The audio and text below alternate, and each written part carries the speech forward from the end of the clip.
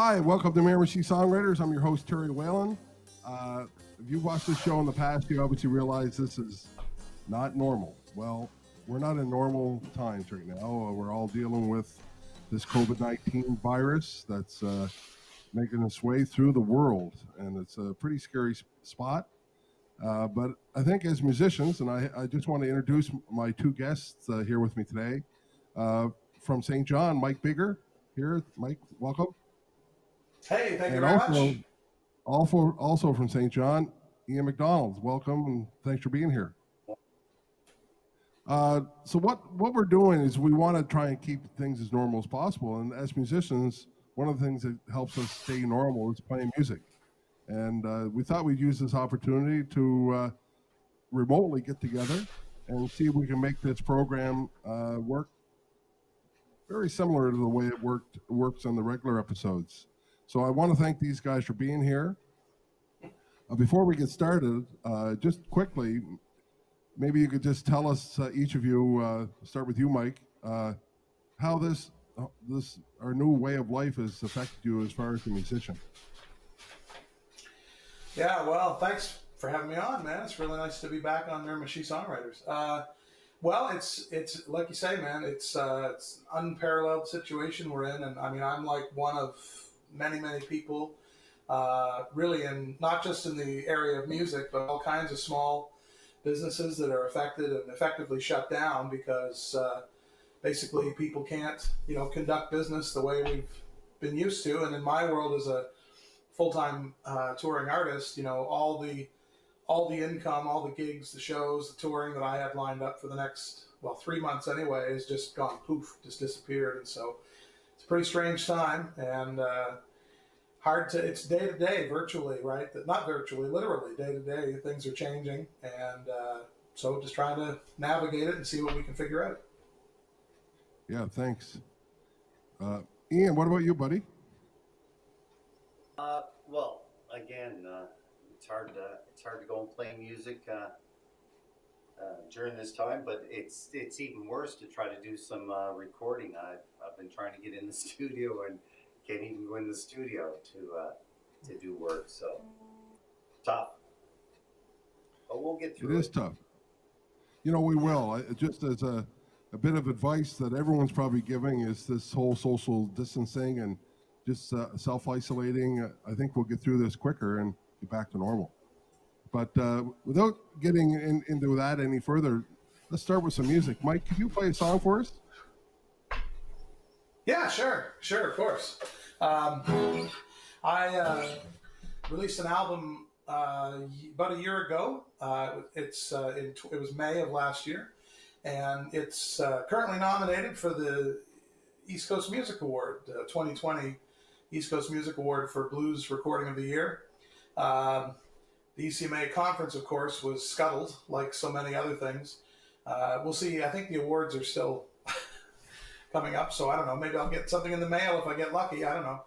But anyway, this is a song from that. It's a live album, and I've wanted to make a live album for many years. I grew up really loving the magic of live albums, the extra little bits and pieces that you get from an artist or a band, the bits of conversation. And I find even the foibles and the errors that end up on a live album have kind of a charm, a magic to them. And as someone who makes lots of mistakes and foibles, that really speaks to me. So anyway, this is a song that was a new song that we put on the live album with the band, and this is called All the Same. I hope you like this.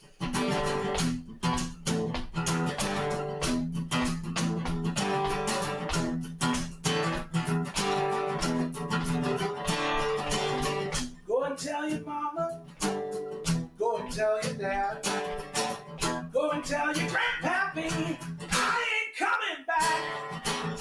Spin it in your favor, girl, to cut yourself some slack. Take that news to favor you and go on the attack. Say it's all my fault, yeah. I'm the one to blame, that's what you say. No, it ain't the truth, but it's all the same, all the same.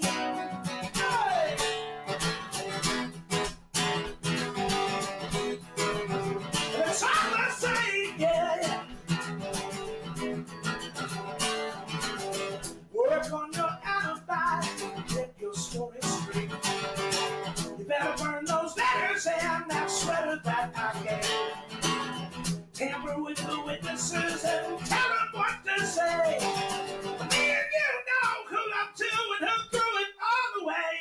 say it's all my fault, yeah, yeah. I'm the one to blame. No, it ain't the truth, but it's all the same, all the same. Hey, gather all your girls around, tell them you're a mess. That's the kind of party girl that always love the best. Ah!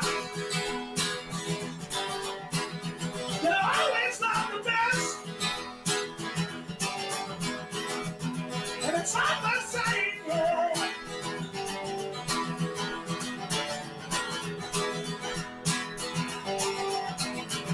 Oh, yeah, yeah, yeah, yeah. Oh. You say it's all my fault, yeah, yeah, yeah. I'm the one to blame. No, it ain't the truth, but it's all the same. Yeah, it's all the same, yeah. Girl, it's all the same. With you, it's all the same, yeah. Oh, it's all the same, all the same. Hey!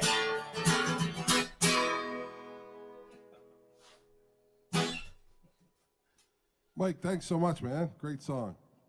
Now we're going to take a short little break, but we're coming back. Hope you stick around. Thanks so much.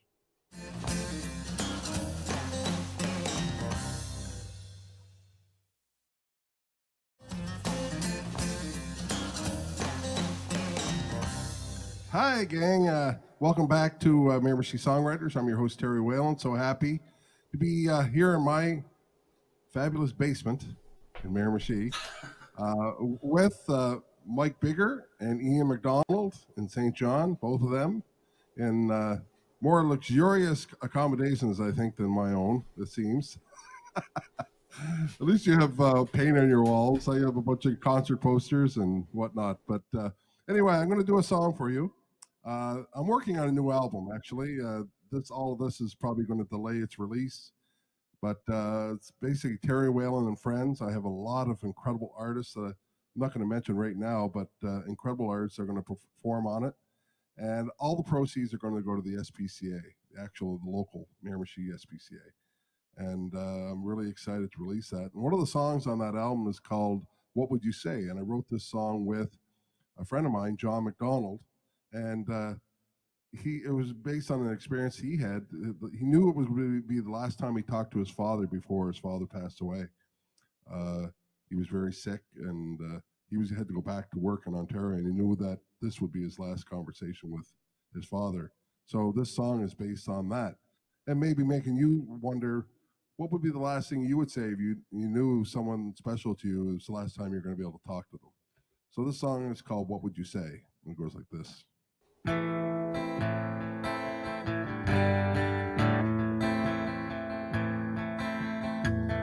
What would you say if you only had one last chance to talk to the one who brought you into this world before they passed away? I see what I needed to say.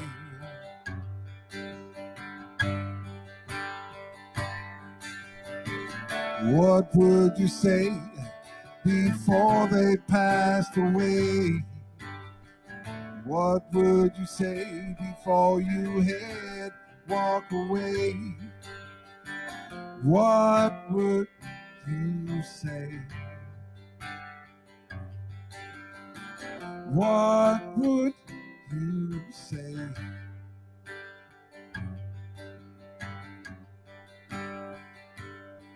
So even in death, you've given me one last gift of music. The songs that need to be sung, the words that need to be shared. I said what I needed to say.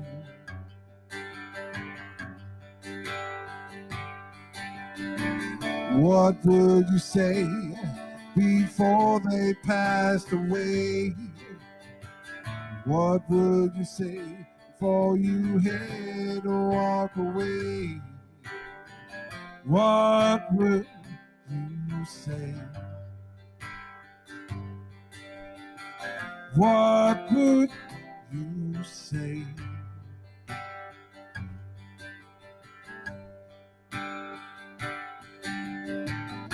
Yes, when you can make a difference, make the world a better place.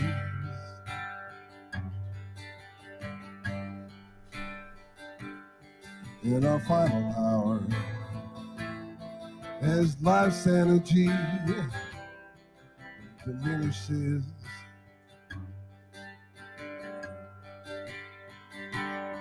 you make the journey from this life to the next. I said what I needed to say.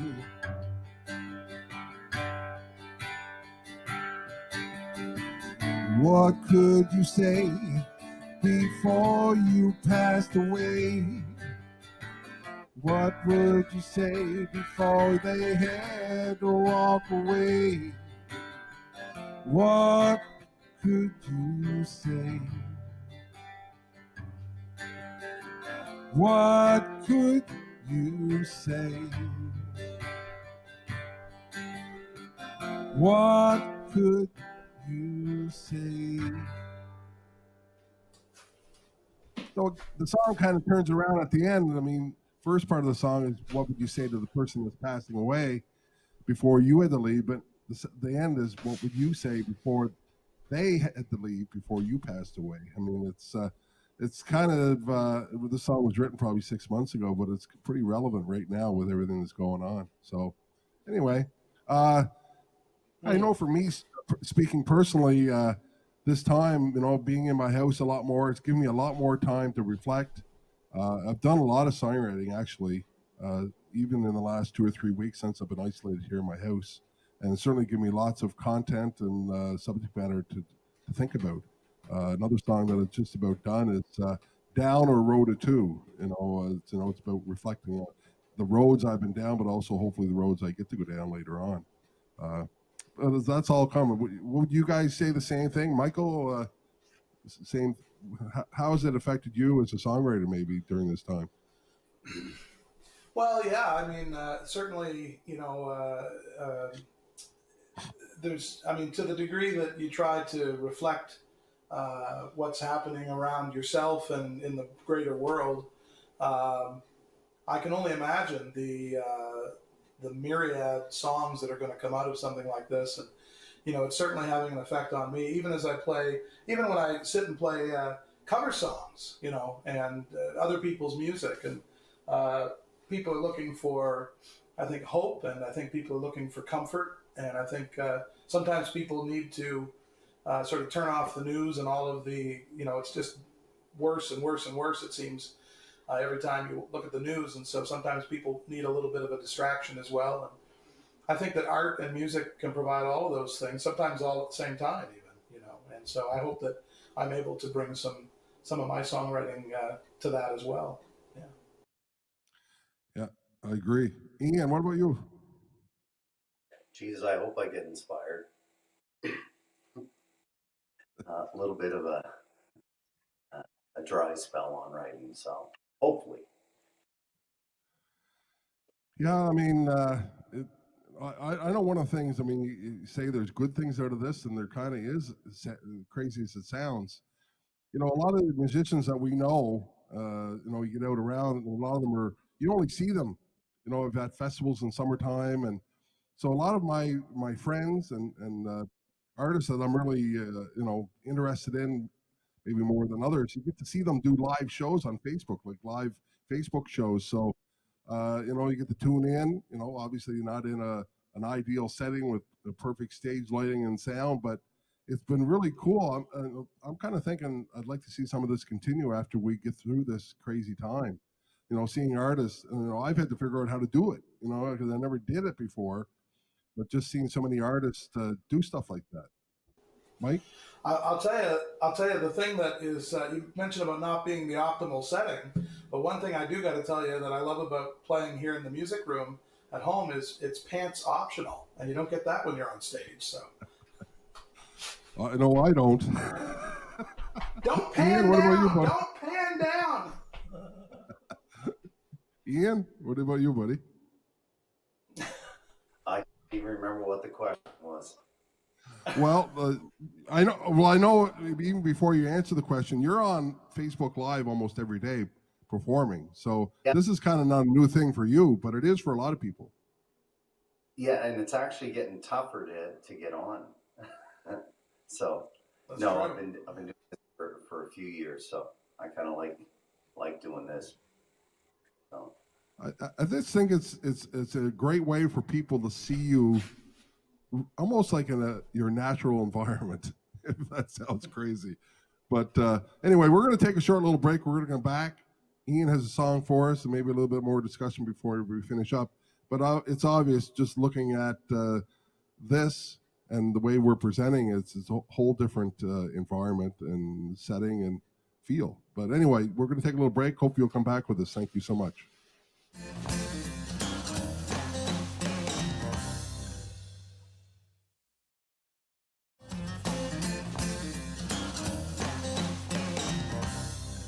Hi, welcome back to Miramichi Songwriters. I'm your host, Terry Whalen, and I'm in Miramichi, but Mike Biggar is in St. John, and so is Ian MacDonald. And obviously, with everything going on with the COVID-19 pandemic, you know, is forcing us to sort of be isolated. Actually, it is forcing us to be isolated. So let's wrap up this episode. Ian, if you could give us a song, please. sure, there's a little tune off my new album. It's called Miserable.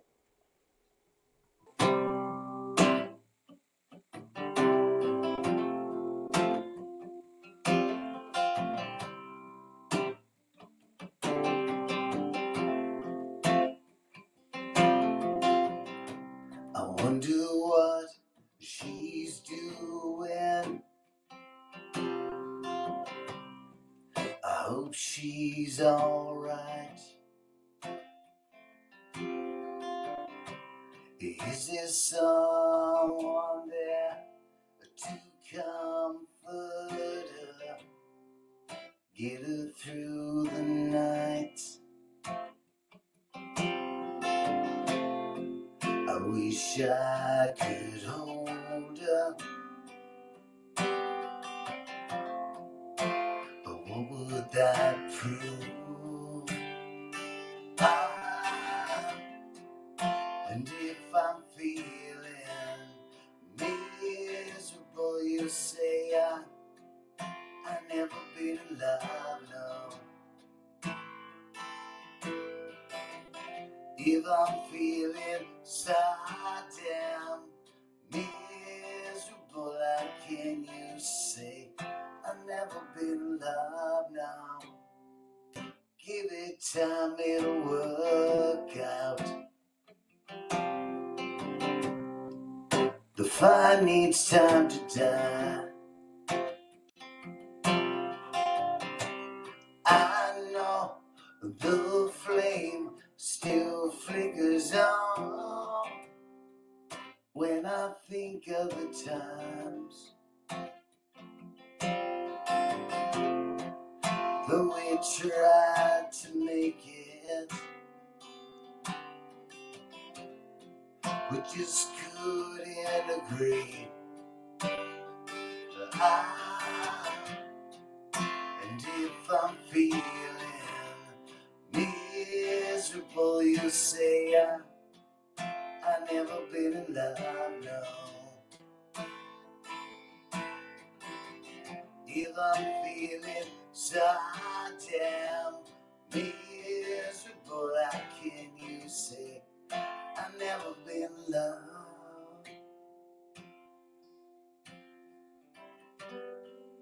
Never been in love.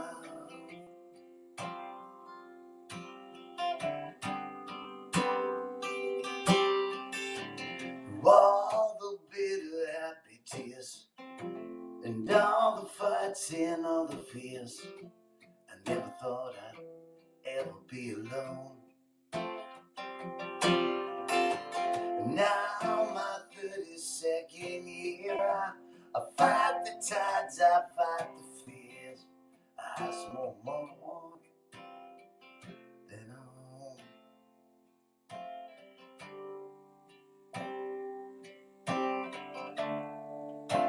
own. We were once lovers,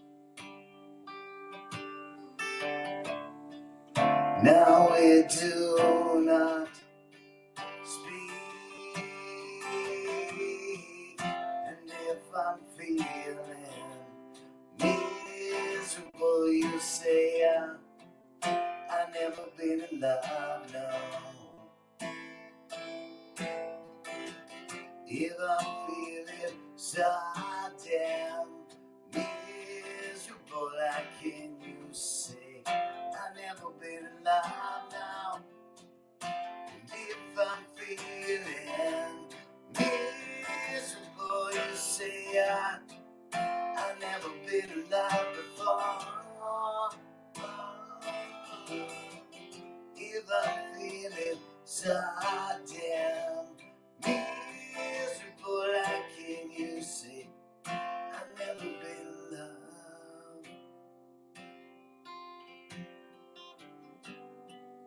Never been in love.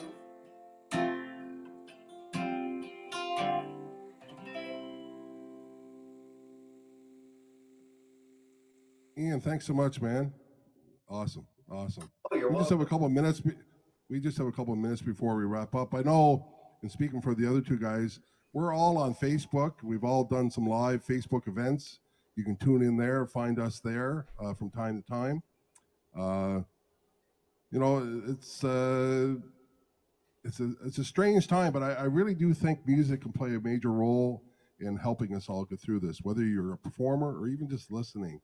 It just gives us, and Mike kind of alluding to what Mike said, allows us to get our mind off of the craziness and just focus on something else for a short time. So, you know, if we can help in that role, you know, that's what we're here for. So I know, like, just if anyone wants to reach out with any comments or anything, you can reach me at terry.whalen@nbed.mb.ca. Mike, how can people reach you if they would like to reach out? Probably the easiest thing is you can just go to mikebiggar.com. It's Biggar, of course. But anyway, mikebiggar.com, and you can email me through there or find my social media stuff and all that, you know. Okay. Ian, what about you? I guess it would be through Facebook, Ian MacDonald Music. All right. We're going to do this again. I'm hoping that we can get back to our normal Miramichi Songwriters format very soon. I'm hoping this thing, you know, that we're in isn't long lasting, and hopefully we get through it. And thank you all for watching. Mike, Ian, thanks so much for being here. Until next time, take care. Love you all. Be well.